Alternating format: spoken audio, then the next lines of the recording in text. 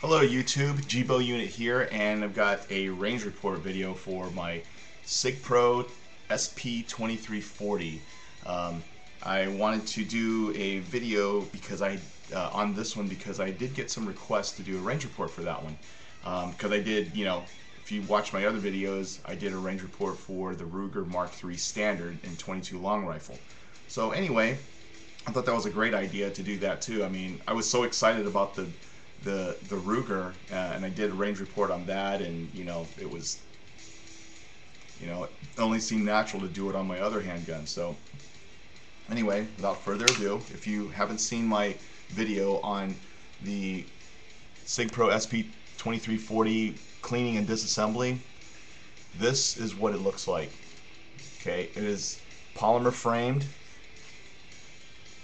It's got two grips, came with two magazines, and also wanted to show that the gun is empty. It seems to be a prevalent thing to do on gun videos, is everyone to show that the gun is empty. So, and I do have my finger outside the trigger guard. Never put it inside the trigger guard unless you acquire your target and are ready to shoot. So anyway,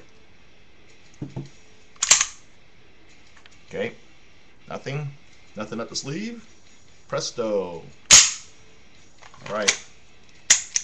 Okay, so this thing fired pretty nice. I mean, there wasn't a whole lot of recoil. Of course, when I first shot it, here I am with this, not quite a death grip, but, gripping it because I don't know what the kick is like, and it's a polymer gun, and so it's lighter, it's top heavy. Is it going to flip out of my hand, whatever. So I, had somewhat of a death grip, but now that I know what it's like, I know exactly how to grip it, So it's pretty good. Oh, also an accessory that I got is a polymer holster, and I got this at a gun show, Crossroads of the West. And of course, you know that the price jumps up because of that little bit of writing right there that says Sig Sauer. So costed a lot more. But this is a holster from iTac. It's polymer as well. I don't know if you can see that, but it's iTac. Oh wait, let me see. Hold on a second here.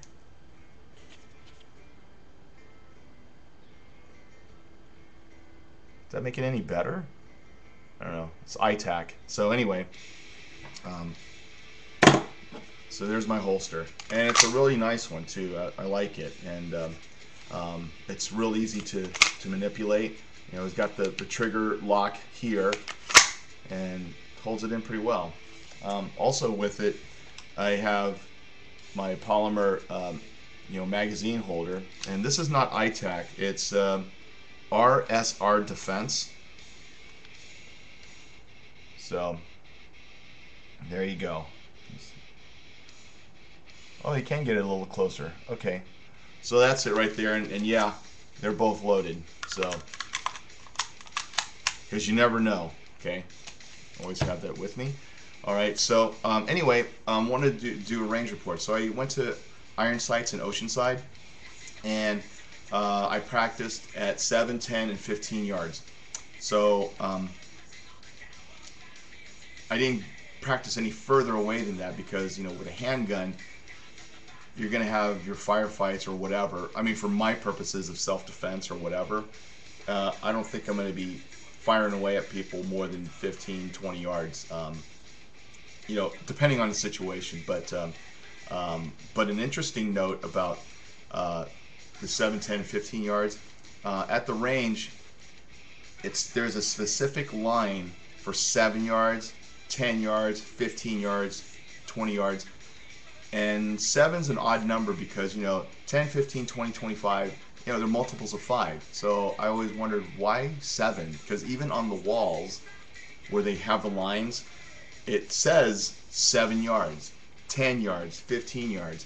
So any of you guys who know, if you can confirm or debunk this, I was talking with a guy, and he was talking about target shooting and guns in general, and he had talked about how statistically most of your gun fights are at 20 feet. Okay, and so what they do, what he's been taught or what he has taught himself, because he evidently did both, that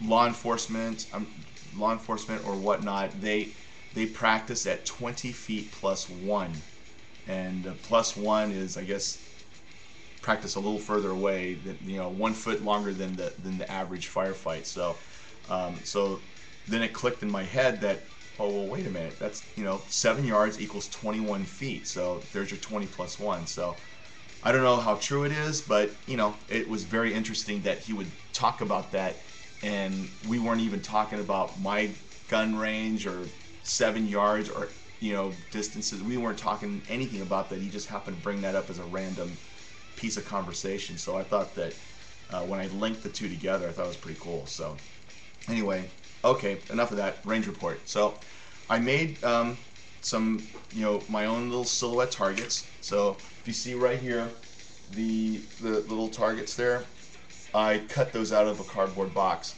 Basically, I got the idea from Safe Farms Review.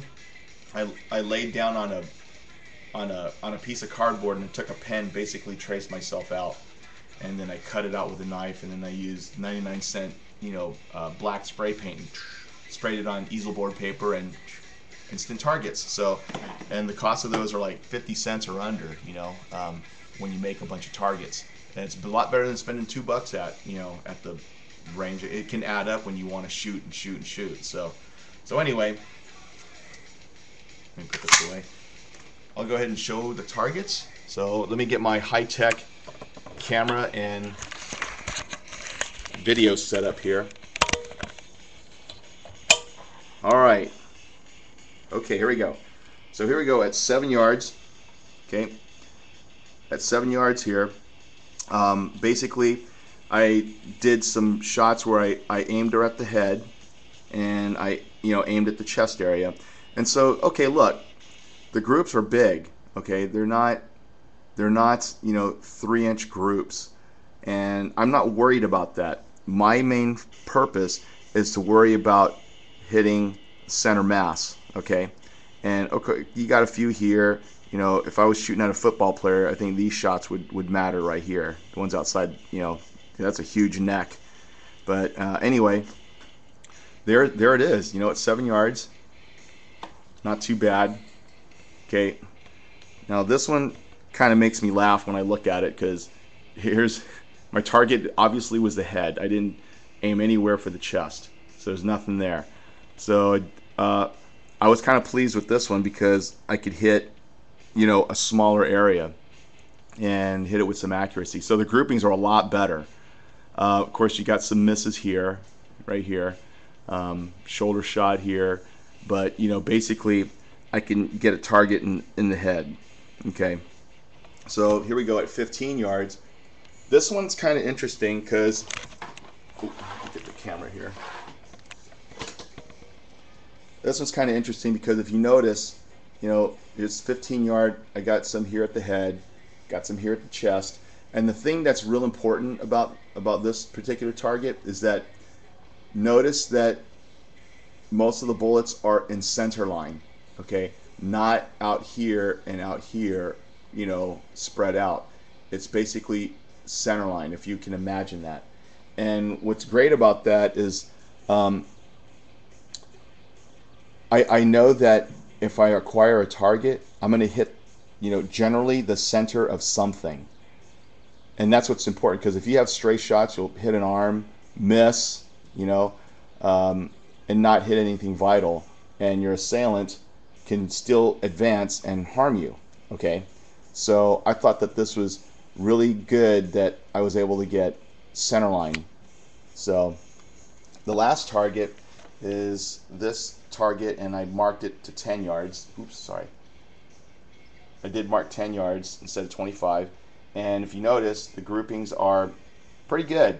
10 yards, mostly it's within the circle. Okay, I got one out here because this was my first shot. I anticipated a kick, but then eventually got it together and got my my groupings in here. So not too bad. Most of it was in the black. Of course I had quite a few in the 7 and 8 ring, and even one in the 6 ring here. But you know, in general, not too bad there. So anyway, let me get this camera reset. Okay. All right. So anyway, hope that you enjoyed that. Basically, like I said, unless you're a professional or a target shooter or something, I mean, these targets, these groupings are not good. They're not that good at all. But you know, my purpose is not to be a target shooter, and you know, police work, or you know, it's not my it's not my living. What I want to do is I want to be able to defend myself, and if I have to, if I acquire a target, that I'm able to hit that target. Okay, granted, none of these were moving, of course, but it's good to know that you can hit a target and you can adjust as the target moves around. But usually, if they're coming straight at you, it's basically like shooting a silhouette. Acquire the target, bang, bang, bang. Okay, and as long as I can hit a target, that's fine. You know, like I said in my other range report for the Mark III standard, I like to hit a target about that big. If I can hit something about that big, you know, consistently, if I hit center mass, I'm gonna do enough damage to stop an assailant. So anyway, that's my range report. Hope you like that, and I will have other reports to give later when I actually am able to go shooting. But I also got a couple of other video requests to do a couple of things, so I will have those up in the future. Okay, so anyway, take care and always be safe.